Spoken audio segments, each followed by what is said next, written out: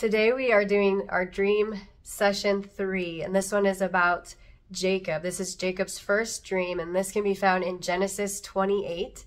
Before we go over the dream, I'm going to give some context to what's going on in Jacob's life at this point, because it's so important when you're doing dream interpretation to understand, just like biblical study, you should understand the context to what the message, what the dream is being given, and why it's important at that specific time in the individual's life. So for Jacob, he had just stolen the birthright. He had just been told by his mother Rebecca to steal the birthright, to trick Esau into giving it to him, and then to trick Isaac into releasing the blessing and the birthright to him. And so even though Jacob is given the title of a trickster and a liar, though he does those things, there is a deeper issue that I believe the Lord wanted to address, and that's a huge part of why he gave the dream. But this, if you read chapter 27, Genesis chapter 27, you'll find the story of him taking the birthright, tricking and lying and getting the birthright for himself. But then he is fleeing for his life. This is when the dream comes to him. He's fleeing for his life because Esau, his brother, says, once dad passes, I'm going to kill you. I'm going to take you out. And that's his plan. So Rebecca tells Jacob, flee, go to your uncle Laban and find a wife that is not an idol-worshiping Canaanite. So Esau had decided to marry a bunch of women that didn't worship Yahweh and worshiped idols. And he brought so much pain and bitterness into the family because he married all these idol-worshiping women. So Jacob is obedient to go to his uncle and find a truly a wife that would be honorable and that would not lead him into idol worship.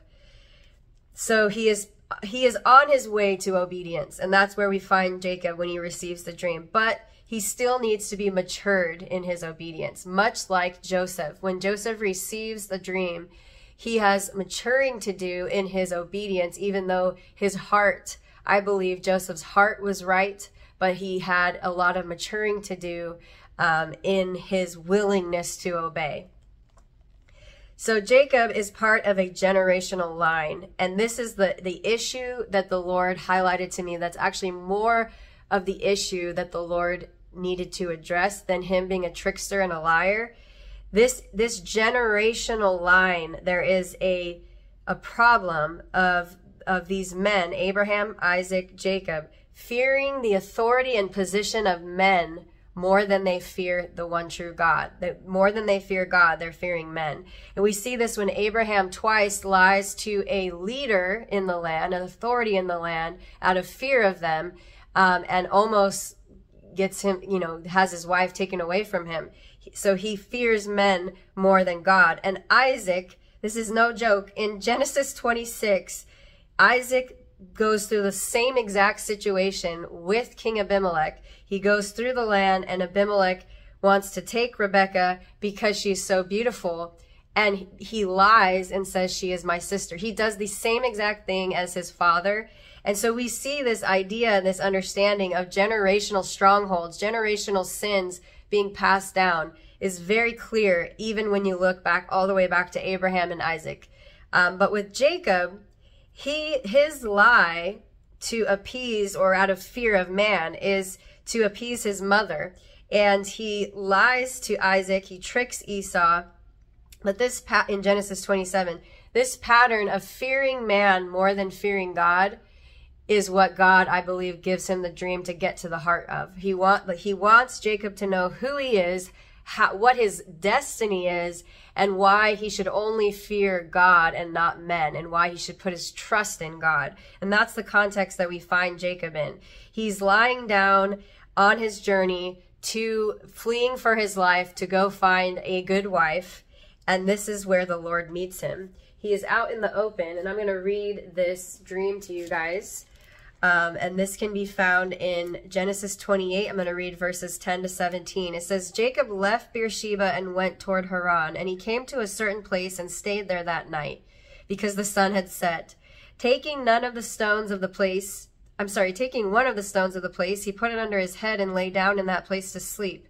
And he dreamed, and behold, there was a ladder set up on the earth, and the top of it reached to heaven. And behold, the angels of God were ascending and descending on it. And behold, the Lord stood above it and said, I am the Lord, the God of Abraham your father, the God of Isaac. The land on which you lie I will give to you and to your offspring. Your offspring shall be like the dust of the earth, and you shall spread abroad to the west and to the east and to the north and to the south. And in you and your offspring, wherever you go, in you and your offspring shall all the families of the earth be blessed. Behold, I am with you, and I will keep you wherever you go, and bring you back to this land. For I will not leave you until I have done what I have promised you.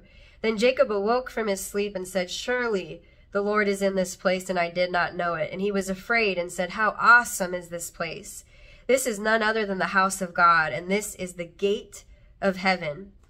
So we're going to stop there. And in response to this, he takes the stone that he had laid his head upon and uses it to make a pillar, a memorial, or a stone of remembrance to this situation, this encounter that he had with God. And he calls it Bethel, the place of meeting God. And so he honors the presence of God in that place. And that is his response. That is his response to the dream and the message that God gave him. Now, he could have done anything he wanted with that dream, but he chose a correct response to the dream. And he wanted to make the Lord his God. If you study the rest of the chapter, he says he says that the Lord is his God, not just the God of his father. And I believe that is the lesson that the Lord wanted to teach him through this dream encounter. He wanted Jacob to know him personally as Yahweh for himself, as the one true God personally. And that is often why the Lord will give an encounter like this to a person in a dream. Encountering someone in a dream makes God personal to them. And I've heard story after story of people who, because of a dream, gave their life to Christ. And this Jacob needed to know the Lord personally and not just hear about him from Isaac and from the stories of Abraham. And so that's what the Lord gave him through this dream, so that he would fear the Lord as his God and not fear man and not do everything based off of the fear of man. And so I believe that was the key, not just the him being a trickster and a liar were the fruit of this deeper root of fearing God, of fearing man more than fearing God. And then he goes on to commit to tithing to God as a sign of his trust and devotion. When somebody trusts in God, they can give God of what they've been given, even if it's small, because they have that trust in the Lord. So now let's finish off this teaching by going through the symbols in the dream. First of all, to start, I believe the meaning of the dream overall is that the Lord will multiply Jacob, that the Lord is his God, and he will keep his promises to Jacob because he belongs to him. In this dream, the Lord says he will multiply him and bless him with land and offspring, and that he will keep his promises. He comes to Jacob as the promise keeper in this dream, and he says, the Lord's presence, my presence will never leave you. I will fulfill my word, and I will never leave you. That is a life-changing understanding. When we understand that God will keep his promises to us and that he will never leave us, that changes the whole trajectory of our life, how we live, what we pursue, what we do with our life, what we do with our time, what we do with our money, what we do with our family. When we know that the Lord is the promise keeper and the one that never leaves us, it's a game changer. And that is what I believe the meaning of this dream.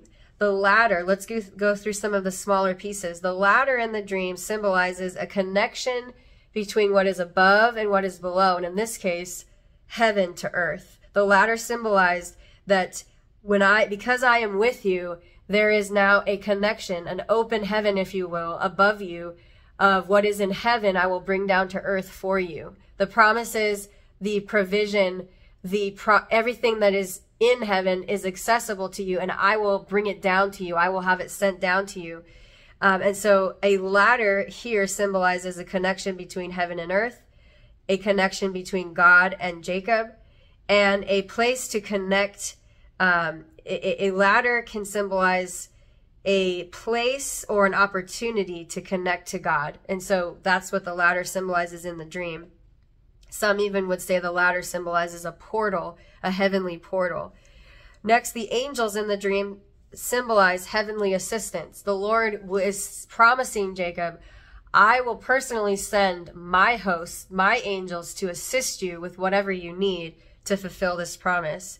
And so when there is a presence of angels in the dream, there is an encouragement to the receiver that no matter how impossible this situation or this promise is, if God sends his angels to assist me, it's not going to be up to me to make it happen. He's the one that's going to make a way, and he's going to use his angels to make it happen.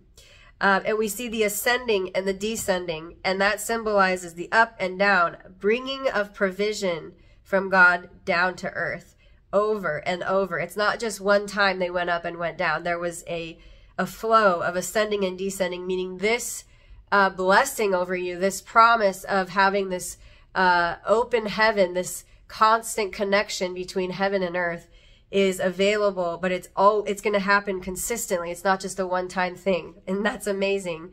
And when we look at this, we see that Jesus Christ is the ladder between the Lord and to us. And now that he came and died and rose again, we have an open heaven. We are able to receive the blessings of heaven and the inheritance of heaven down while we live on earth. It's not just prepared for us in heaven, although it is available to us in a constant flow as we live under the cross and we have received the cross of Christ. We now have that open access to the blessings of heaven. Amen. And then the dust. So we see that Adam was formed of the dust of the earth. So dust can symbolize mankind, or man. Can also symbolize the brevity of life, because man is but dust and what we are made of. But in this case, dust symbolizes man, but it symbolizes the immeasurable amount of people that would come from Jacob's line. And God wanted to, just like he had told Abraham, he wanted to tell Jacob, the amount of people that are going to come from your line and from your seed is immeasurable, as much as the dust on the earth is. You can't count it. And then we have the gate. At the end of the dream, Jacob says that this is a gate for the Lord to come. That's why he set up the memorial. And a gate in a dream is going to symbolize an entry point. And in Jacob's case, it's a good entry point. It's an entry point for the presence of God, the provision of God, the blessing of God. But if a gate can also be an entry point that the Lord is saying, I need you to shut that gate. I don't want that gate open, because what is coming in and out of that gate is not good. So a gate is a place, an entry point, or a place of meeting, a place of contact that can either be good or bad. And then we have the stone that he laid his head upon, that also he used to be a stone of remembrance before he left that place.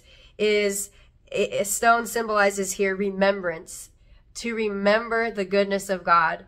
And we see the Israelites doing this throughout their journey, where they would set up a stone, a memorial, a place of remembrance, so they wouldn't forget what God had done for them.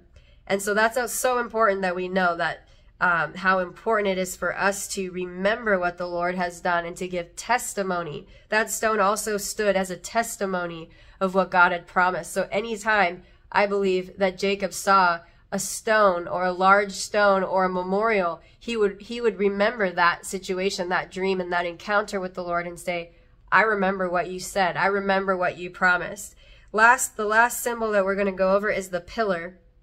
And a pillar is what Jacob made with the stone. He set it up as a pillar. And a pillar is something that points us to God's goodness. A pillar is something that is pointing upward. It's used to support or give strength. And so the pillar in this encounter symbolizes something that points Jacob to God's goodness, and it will act as something that strengthens him, just like a pillar would strengthen, give strength to a building or a structure. The pillar here for Jacob is going to strengthen him when he faces, if you study his life, he's about to be deceived and tricked by his own uncle into marrying the wrong the wrong sister, right? He was working to marry this woman that he loved, and he was tricked on his wedding night into marrying the wrong sister. So he has to work another 7 years to get the woman that he loved. And so he's going to need some strengthening. He's going to need some endurance. And we know that this is the man, Jacob, who God changes his name to Israel. And he's the one who's going to lose his wife, Rachel, in childbirth. He's going to lose his son, Joseph, and not see him for 12 years. And he's going to almost lose his son, Benjamin. He's going to face a lot of hardship. So I believe that the Lord wanted him to know and have this encounter, this dream, to know that the Lord was going to be with him through it all, that he would never leave him, and that he would fulfill his promise and his purpose no matter what he saw. So I pray that this encourages you and blesses you. And I would love to hear your thoughts and comment in the comment section. So I'll see you at the next dream session.